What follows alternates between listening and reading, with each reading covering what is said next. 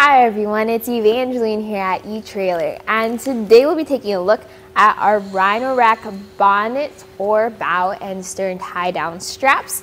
I'm going to show you how they work, what they're like compared to some other straps, as well as how to install them right here at etrailer.com. So you have your longer kayak or longer cargo like a paddleboard. You have it on a carrier, which is on a roof rack. You already have the center strapped down.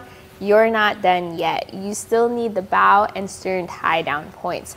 Those are very important because they work as kind of like the safety chains in the kayak transporting world, where they're an extra step to make sure your load is secured.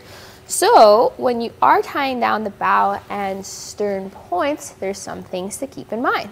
You want to get the bow and the stern of the boat, which is the furthest point on each end. And it is helpful if you have a tie-down strap like what we have up top. But sometimes when you're carrying things around like paddle boards or kayaks without that little anchor point, it can get a little tricky. And that's where this kind of a strap comes in handy. It's shaped a little differently than your normal bow and stern tie-down strap. Plus, you have this dog bone anchor to make it easier to install into your hood and into your hatch, trunk, hitch, whatever you have in the back. This just pops in there. Just find a spot, leave that strap out, close the hood, then you're good. This style is nice because it's very low profile. If you're going back and forth from where you're paddling to where you're storing your kayaks, you can just leave this sitting out, no big deal. Also, this is similar to the more permanent style of an anchor point. Some people have a little bolt, they install it inside of the hood, and they just leave this anchor out. But now this is set up, we're now ready to tie down our kayak. So this is the way I do it. You're first gonna get your strap around your kayak, and you're also gonna have to figure out which side you want to anchor it to. For example, I wanna anchor it on this side of the vehicle, so I'm gonna leave this strap open, place the buckles on top of the kayak, and get that strap up and over. This does depend on where your kayak is sitting though. So if you have it in the center of your vehicle, this might be a little easier to do. Some other people like to make this loop first before putting it on the kayak. Really is up to you and really how tall you are.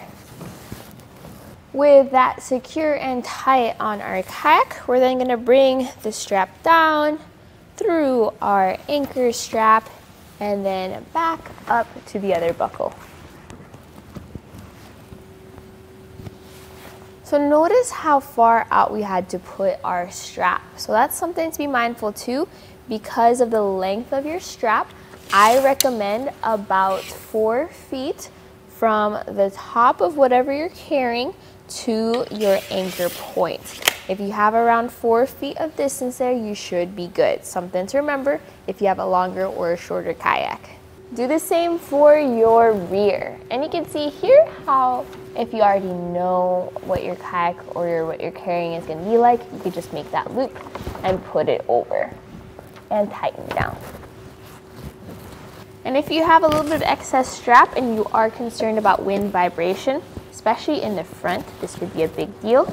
You can wind the strap around itself before you secure it in the second cam buckle.